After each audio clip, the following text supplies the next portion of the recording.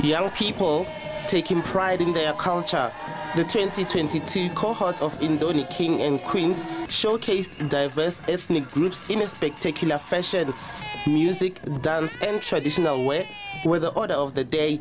The Indoni program advocates for moral regeneration of the youth who are battling various social ills confronting the country.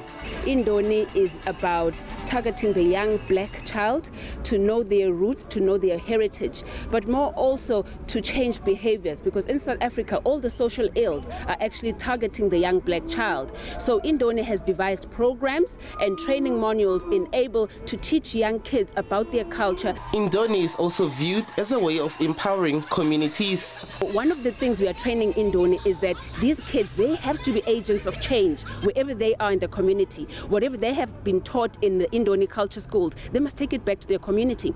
But also, we say we are creating young leaders.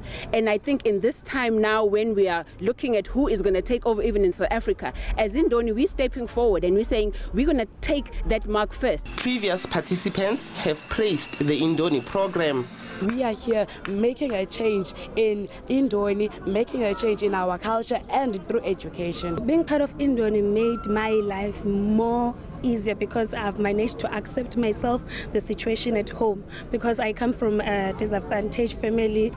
24 finalists have been selected from the contest in Thoyando. They will then represent their respectful tribes during the Mr. and Miss Cultural South Unveiling pageant in Durban.